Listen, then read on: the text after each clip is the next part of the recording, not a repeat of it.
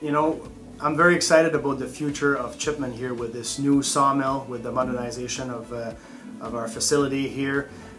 We're growing our volume. We've been employing over 170 people on site since we restarted the mill.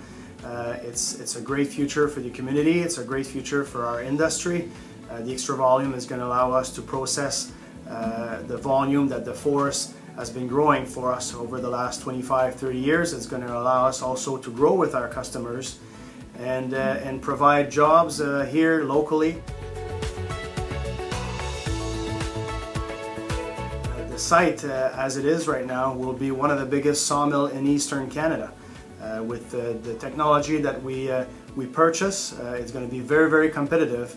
It's going to supply our paper mills in St. John with high quality chips, so we're integrated with the rest of our operations, and I look forward to keep working with the people here locally, improving our production, improving our safety, and making sure we have a sustainable and very competitive operation for many years to come.